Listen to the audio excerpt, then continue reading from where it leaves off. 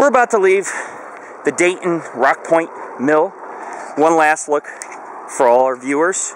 I have to be careful, sorry if the camera's shaky, but as you can see, there's a lot of little stone steps, or very eroded, crumbling, like the rest of this mill.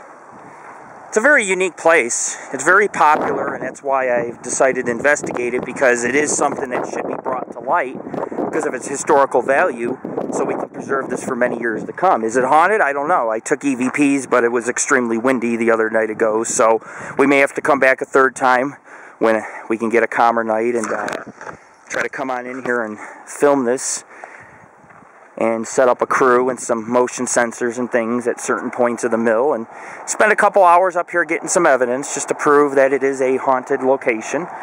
Anyways, we're about to head on out. I'm going to take a couple more photos here, and we'll catch you on the flip side.